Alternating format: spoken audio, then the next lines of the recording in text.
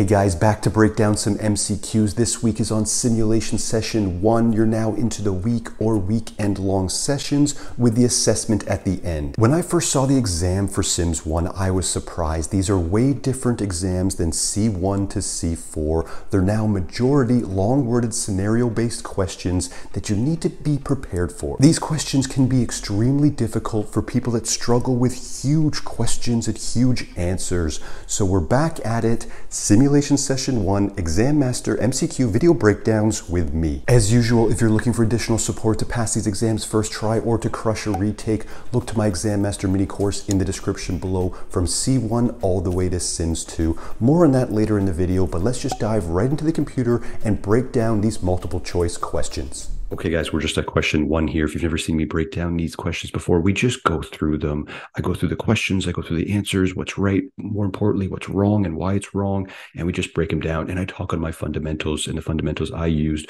during these exams, right? I utilize the cursor. I always it's just good for your brain to just put the cursor where you're reading and hover over correct answers, eliminate wrong answers, right?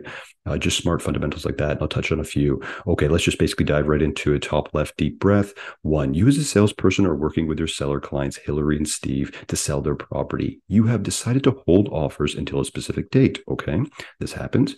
On offer day, you have 4 offers and are discussing them with your clients. What are your clients' options when it comes to having competing offers? Okay, fantastic spot to be in the real world when you have multiple offers. A, when there is multiple offers, a good practice is to counter the lower offers to possibly get a better price while you still have high offers. This is something you 100% would never want to do. Okay, so you never want to counter 2 offers at the same time. This would be a massive, massive problem if both were accepted. As you could imagine, you've now sold the house twice. Do not do that. They can accept more than one offer if the irrevocable periods allow for it. You cannot accept multiple offers at the same time, right? It doesn't matter about the irrevocable period at all. So, right, there's only one option. They can accept one, counter, or reject them all. You, of course, cannot counter them all, right? Because like just mentioned before, you will have sold a property twice if 2 people agree to your counter, right? On to D, they can accept, and again, I'm just moving the cursor because I'm eliminating it, right? So if it was A, I'd leave it hovered over, right? D, and if you get it to the end, still read it though. They can accept one, counter one, or reject them all. This is the correct answer, right? So, and I have these little notes that I love going over. So just stuff that like you can learn from. It's like it gives you a little extra help. Like in my Exam Master mini courses, I have all of these questions, but then underneath it, I have explanations, right? So they're way better this way. So basically, having multiple offers give the seller leverage, right? This is more like thinking real world, right? Using the irrevocable times related to each offer, you can use this in your favor, right? You can counter one for a shorter period of time, right? For instance, you can, if you have these 4 offers, you're going to counter one offer that's irrevocable on your end until 8 p.m., right? And then once that doesn't go through, you can now do another one in the same evening, right? So stuff like that, you definitely have the leverage when you have multiple offers. But as far as the exams go, right, this is your answer. It's going to come up. Stuff like this is going to come up, and just don't get tricked by any means. You can accept one, counter one, or reject them all. Answer D and move on. 2, top left. You've been searching for properties with your buyer clients, Steve and Nancy, and they have now found their perfect dream home. You have written an offer and are explaining the pre-printed clauses in the agreement of purchase and sale. What statement is true about the title clause in the agreement of purchase and sale? Perfect. Okay, so off to A.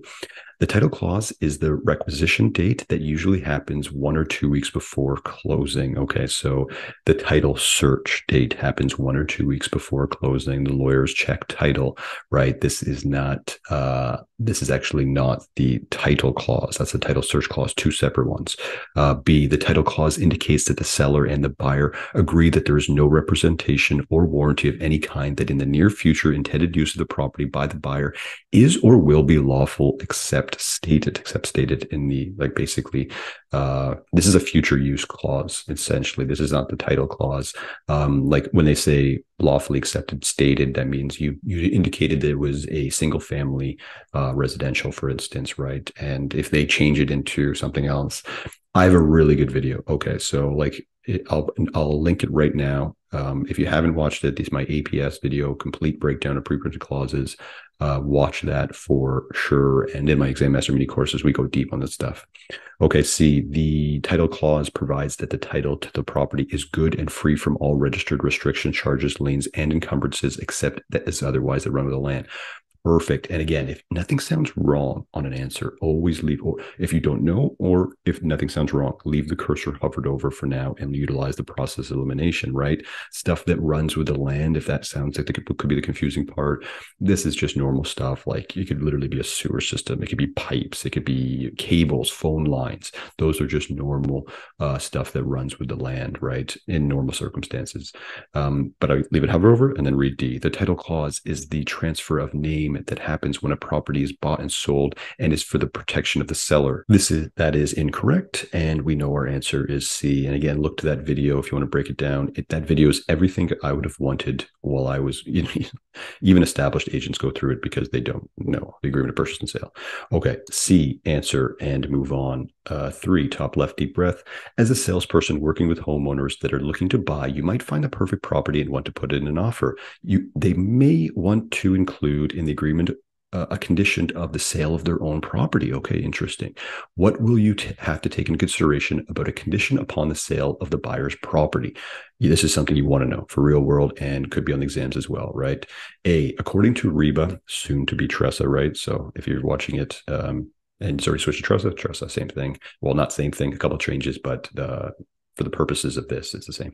When working with a buyer client and including a condition of sale of buyer's home, you must include an escape clause. Okay, so look for those words. Tricky word right there. Must. When you see these words, just like have it like trigger a little bit in your mind. Look a little bit deeper when you see this word must. Of course, that's not a thing. Like Reba doesn't must. You don't have to include an escape clause according to Reba, right? So I would eliminate that.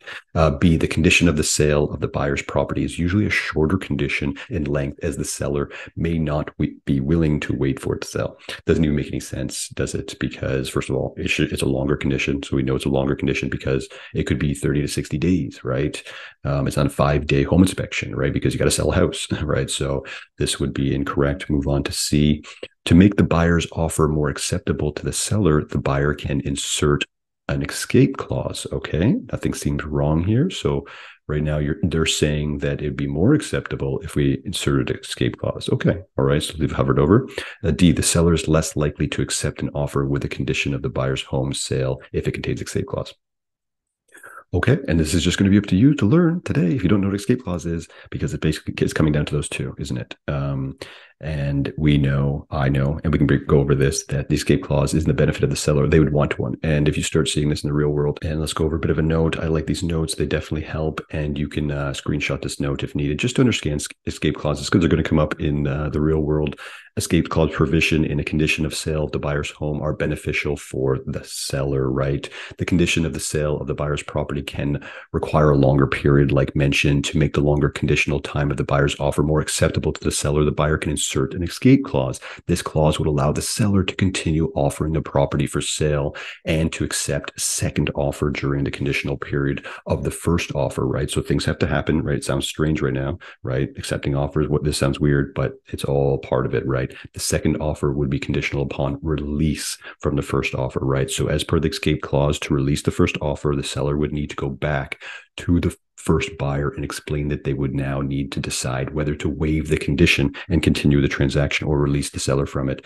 And the escape clauses usually indicate a period of time, 24 to 72 hours for the first buyer, right? The first buyer to kind of make their decision, right? They're like, we haven't sold our house yet, but we really love this. And maybe they have right, they don't need the money. Like there's people that don't actually need the money, right? In this particular case, they probably would because it's conditional on their house, but it would be up to them. And most likely to be safe, you have to explain this to your clients. To be safe, you would have to release the other person to a certain extent, which is in the escape clause.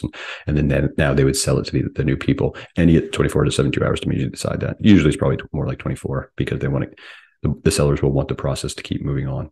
Okay, guys. So you'd want to answer here. What are we? We are C, right? To make the buyer's offer more acceptable to the seller, the buyer can insert an escape clause. C, answer and move on. Perfect. Okay, so there's no fourth question here. If you've seen my other stuff, I always do four questions.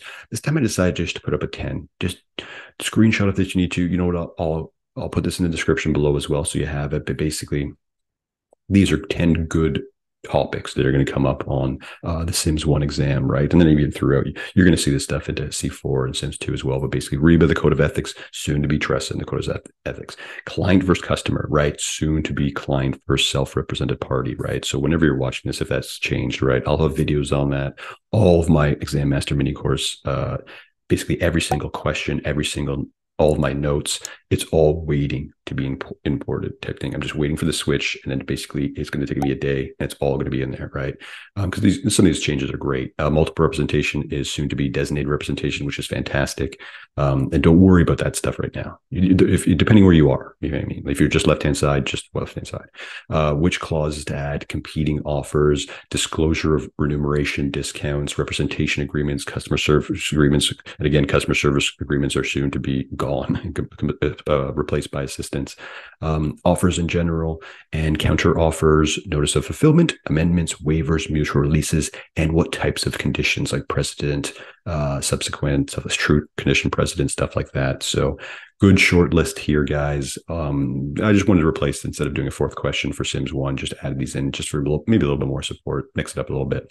Okay, guys, we'll see you right at the computer. I really hope that helped, guys. And as mentioned, if you're looking for that additional support, look to my Exam Master mini courses in the description below. It's mini notes, mini quizzes, my exact fundamentals I use to pass all exams first try and in 4.5 months. I do video breakdowns similar to this, but more in depth on the 4 types of questions you may see on the exams. Those links in the description below are also value links for the YouTube family for the time being. If you're new here, join our Humber College Real Estate Facebook group. That link will be in the description below as well. Thanks so much for watching, guys. I'll put the value link for Sims 1 right here. I'm Callum Moore, eXp Realty real estate broker here in Ontario. And if you have any questions at all, you can DM, email, comment on this video. I get back to everyone. Thanks again, and we'll see you in the next one.